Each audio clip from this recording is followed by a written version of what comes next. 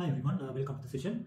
In this session, I'll be discussing about how to record inventory adjustment. Okay, you would have seen in the trial balance the opening stocks as well as closing stocks. So I'm going to discuss how to record these particular inventory adjustments in the financial statements. Okay, so let's look at this example.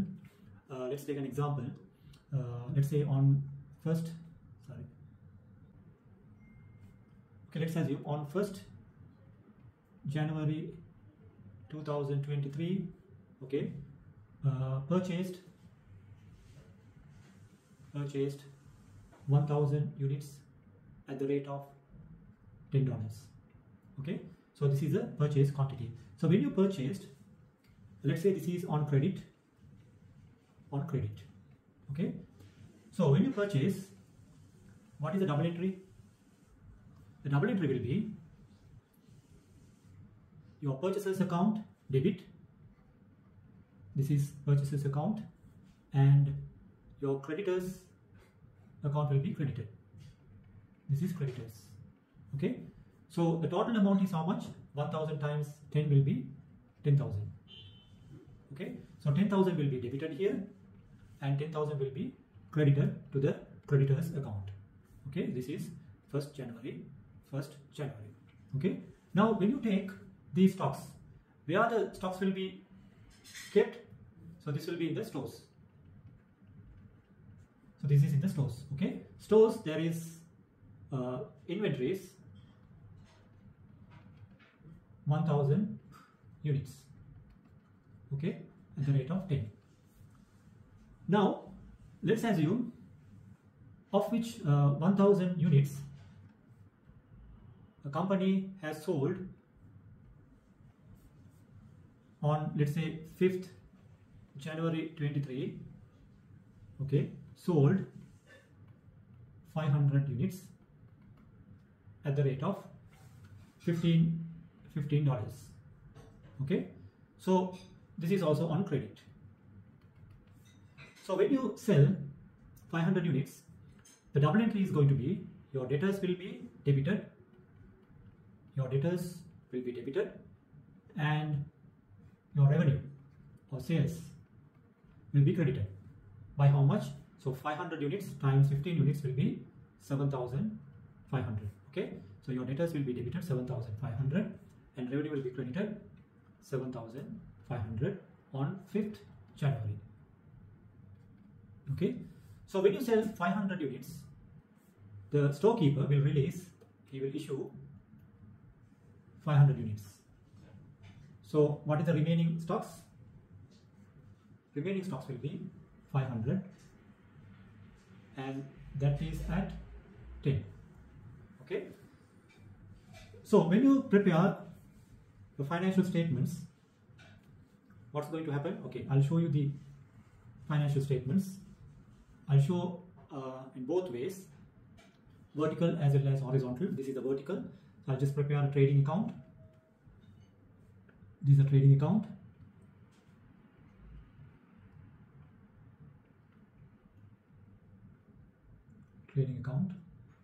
Okay, so in the trading account, first of all, this 7,500 will be transferred to the trading account. Okay, so revenue 7,500 debit, this is a trading account. So trading account will be credited with 7,500. Trading account will be credited with revenue 7,500. Then the purchasers will be transferred to the trading account 10,000. Okay, so here purchasers 10,000. Okay, so this is transferred, this is also transferred, there's no balance. Then there is closing stock, this is closing stock. This closing stock has to be transferred to the trading account. Okay, so what is the double entry for that? The closing stocks, we have to pass a double entry. We need to debit the stock account and we need to credit the trading account. Okay, so stock account 500 units at the rate of 10, so which is 5,000. Okay, so 5,000 US dollars will be debited to the stock account. Okay, and will be credited to the trading account. Okay, so this is trading account. So when you balance this, what is the total? 12,500 and 10,000. Sorry.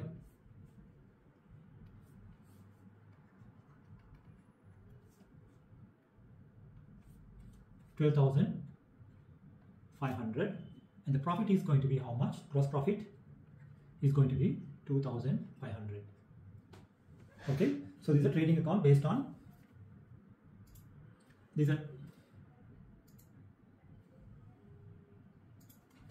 is a trading account based on the horizontal presentation. So if you prepare a vertical presentation, it will be like you will take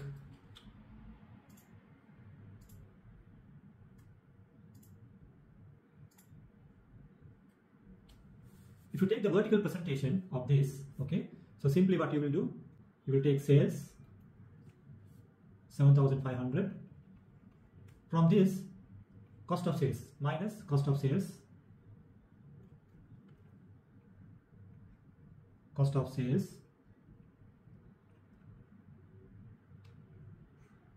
okay, there you have to take the opening stock, so there is no opening stock. There's no opening stock. Then you have to take purchases 10,000. Then you need to deduct the closing stock, which is 5,000. So cost of sales will be 5,000. So your gross profit will be 2,500. Same answer but different presentation. Okay, so basically what I'm trying to explain here is the double entry for the closing stocks. Okay, so when you take the closing stock, so we didn't have any opening stocks, there were no opening stocks. This is the purchases made during the period. So this is the closing stock. Out of 1,500 was sold and 500 is remaining in the stores. So when you calculate the gross profit, this closing stock has to be considered as your what you call the remaining stock. So that has to be adjusted in the trading account. So when you calculate this total 5,000 units, you need to pass a journal entry by debiting stock account and you need to credit the trading account. This is the double entry for the stocks, and this will be carried forward. The balance will be carried forward to the balance sheet 5,000. Okay, and what are the other balances will be carried forward? I'll just show you the extract. The creditors balance. Okay, so balance carried forward 10,000.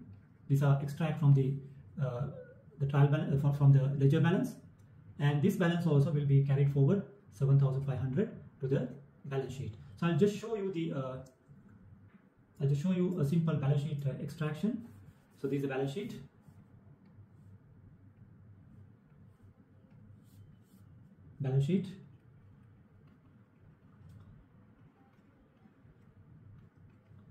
Okay, so in the balance sheet, I'll show these balances will be reflected in the current assets. Okay, so you will have debtors and stocks. Okay, first of all we'll take stocks 5,000 and debtors 7,500. So total current assets 12,500 and current liabilities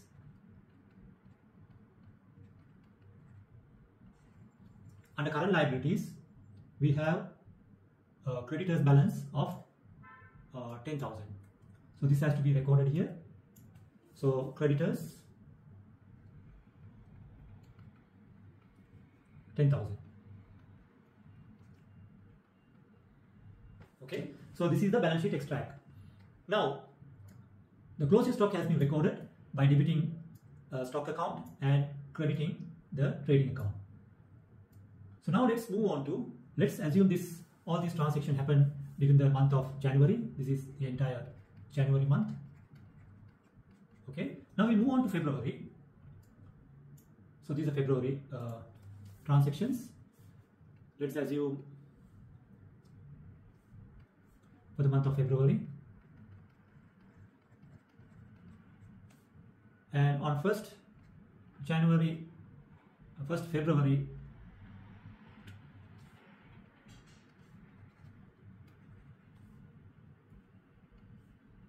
1st February 23 purchases. Let's assume 2000 units bought at the rate of same price 10 on credit. So what is the double entry? Again, February month, the purchaser's account will be debited. Okay, how much? 20,000. So 20,000 will be debited, and creditor's account. So creditor's account, when you take creditor's account, there's an opening balance 1st February. How much? 10,000. Okay, so you take 10,000. This is February opening balance, and during the month of February, purchasers, this is a new purchase, 20,000. Okay, now when you go to the stores, the storekeeper will have opening stock quantity of how much? He has this 5,000. Okay, which is he had 500 units. This is units at the rate of 10. So that will be 5,000. Then let's assume towards the end of the month, 28th February, sold 1,000 units at the rate of same price 15. Okay, so what is the double entry for that? So double entry will be debtors will be debited. How much? 15,000. So 15,000 will be debited. Before that, you need to take the opening balance of debtors. How much? 7,500. Okay, so there was a balance, opening balance 7,500, that has to be recorded. 1st February opening balance 7,500. The new sales 15,000. So sales account will be credited. Debtors 15,000. Now when you take the trading account, okay, the trading account, so let's say trading account, this is a trading account. To calculate what do you call the gross profit, this is a vertical. So you need to transfer the sales 15,000 to the trading account. So trading account will be credited, sales 15,000. Then you have to take the opening, what do you call the purchases. Before that, if there are any opening stocks, that has to be recorded. How much? Is 5,000.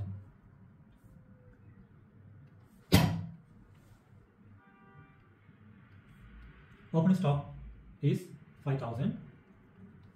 Then purchases, new purchases, how much? 20,000. This is transferred to the trading account, 20,000. So you can close this. Then the trading account will be debited. So credit here, debit trading account. Then in the stores, we had opening stock of 500 units, and recently bought quantities of 2,000. Okay, so 2,000. The total will be 2,500, and sold how many units? 1,000 units. So when you minus 1,000, closing inventory will be 1,500. The price is still 10. Okay, so therefore the closing stock balance will be 15,000. Okay, so now when you take the stock account, this is very, very important. When you take the stock account, now stock account,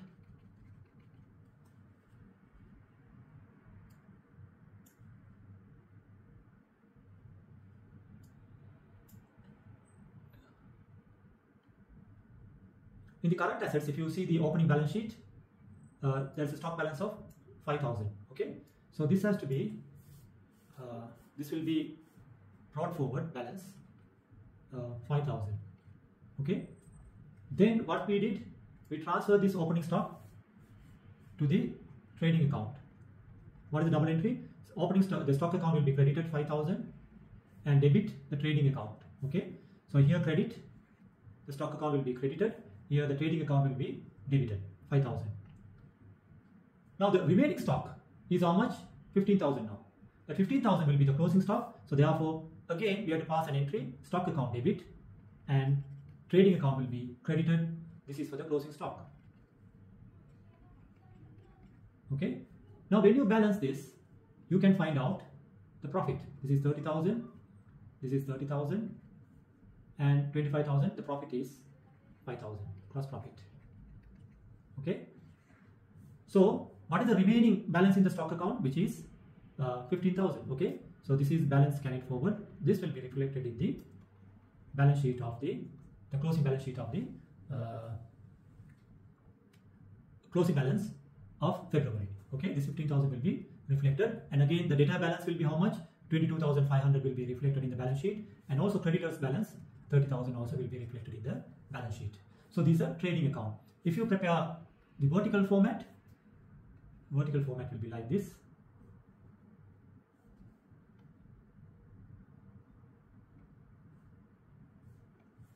So the sales amount is 15,000 less cost of sales.